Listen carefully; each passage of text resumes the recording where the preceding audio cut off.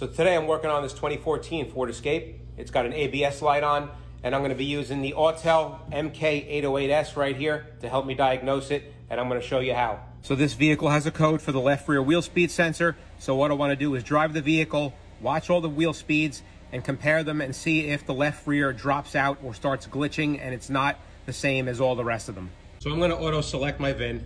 Now you're going to click on Diagnose, click on Control Unit. Then I'm going to click on ABS, and I'm going to click on Live Data.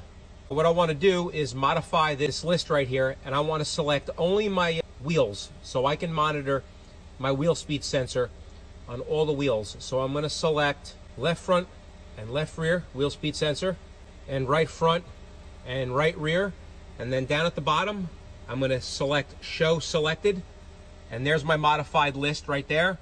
Now I'm going to take the vehicle for a ride and try and compare my wheel speeds. So I'm driving right now, the ABS light's on along with the StabiliTrak, and look at my wheel speed values.